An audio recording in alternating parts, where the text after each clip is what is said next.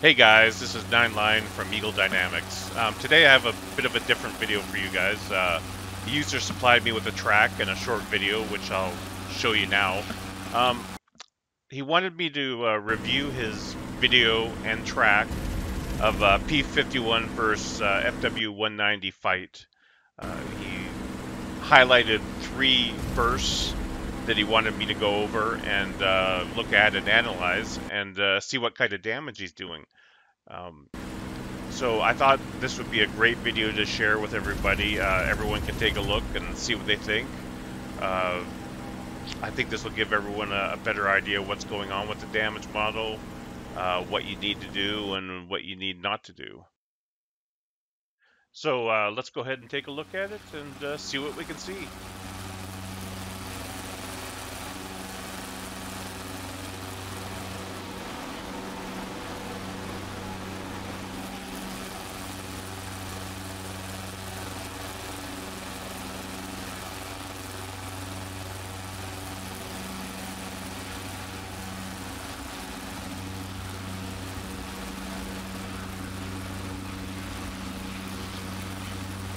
So I just wanted to stop it on this initial shot here that hit the aileron.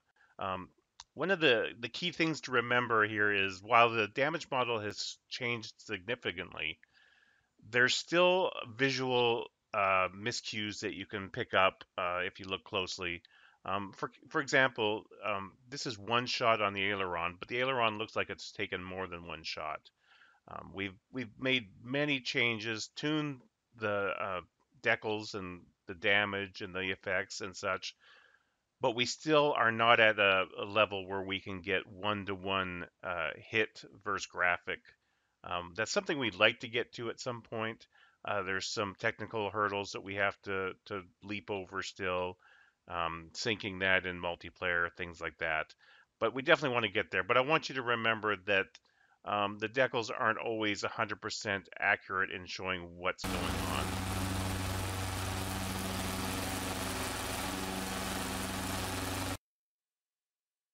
So on this next burst of bullets, you can see that we have a little bit more damage going on, a few more shots hit.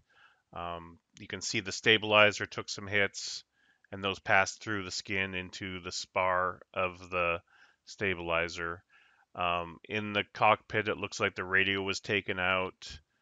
We have 2 weapons, gun 1 and gun 2, where the ammo belt was severed. Generally, that means that the ammo belt was cut in half. So you have 50% of the amount of ammo you had before. I'd like to see some variety added to that at some point, but right now that's what you usually get is 50% of what you had before. You can see there's an issue now with the gear drive. That would probably cause us issues later on if we made it back to base. Right now, though, these shots did very little to affect the aircraft in any major way.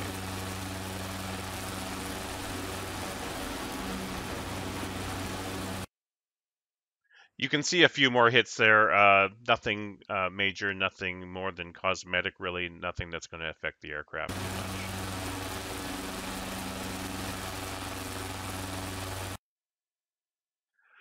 Okay, so this round of bullets, we see a little bit more damage this time. We see a fuel leak now. It's a minor fuel leak.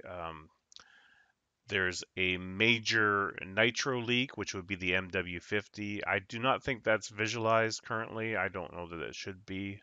We can see more damage to the radio. We have gun 4 is now damaged, so that gun is useless now. It won't be able to be used. We also see aileron rod major damage.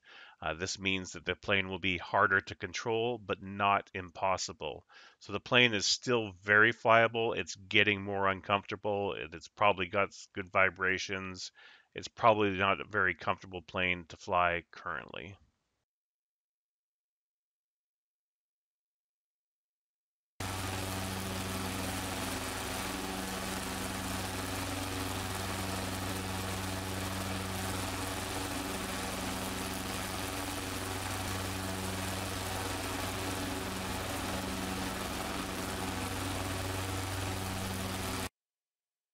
Okay, so this is the next big burst.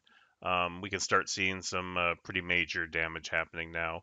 The right gear uplock has failed, and the gear is starting to drop, as you can see. The tire on that gear is completely shot off. Um, we can see more weapon damage.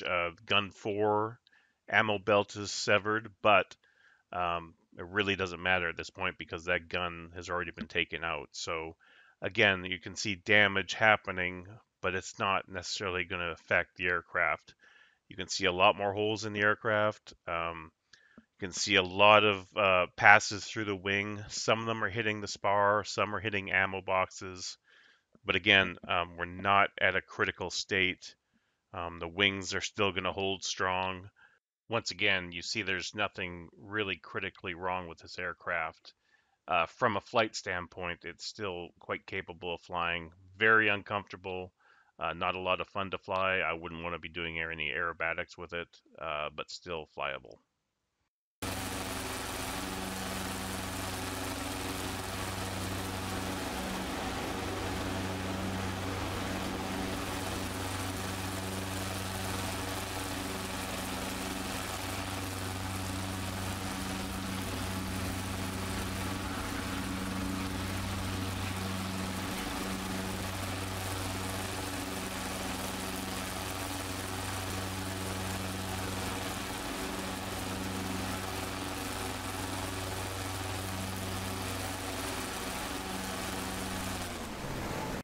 Okay, this fight is pretty much come to an end now. You can see major fire coming off the aircraft. Um, if we let it run a little bit further here, you can see that we've got two types of smoke coming off of it, blacker smoke and a grayer smoke. That means there's a fire from the fuel and fire from the engine. So yeah, this aircraft is done. The pilot's going to want to be getting out of this aircraft now as fast as he can. With so much fire, he won't last long. You can see major leaks. You can see uh, major damage happening throughout the center of the aircraft. If we follow the aircraft a little bit farther, we'll see that the pilot's going to bail out or try to, and this aircraft is done.